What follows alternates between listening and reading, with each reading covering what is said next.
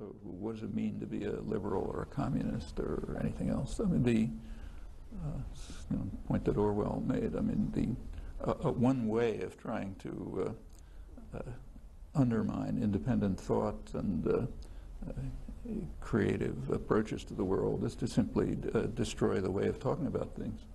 So the words literally almost have no meaning. In fact, by now, just about every word that's used in political discourse has at least two meanings, a literal meaning and its opposite.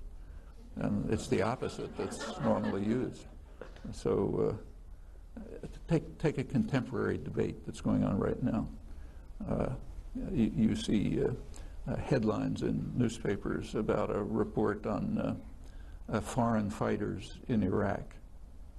Condoleezza Rice announces that there's an easy, asked a question about how can we settle the problem in Iraq. It's quite easy.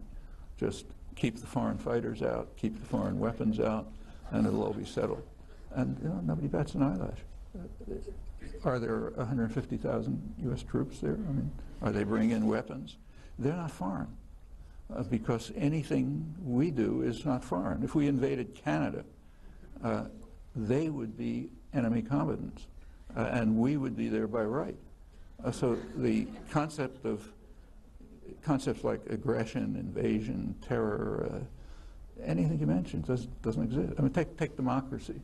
George Bush was in Egypt yesterday, praising President Mubarak. I mean, Egyptians are writhing at the same time he's giving talks about how we have to promote democracy and so on. I mean, they just come from Saudi Arabia, the most extreme, one of the most extreme fundamentalist tyrannies in the world. See a picture of him with King Abdullah watching a horse show and so on and so forth. I mean, what are we to make of all of this? The terms for discussing things have been almost evacuated of content.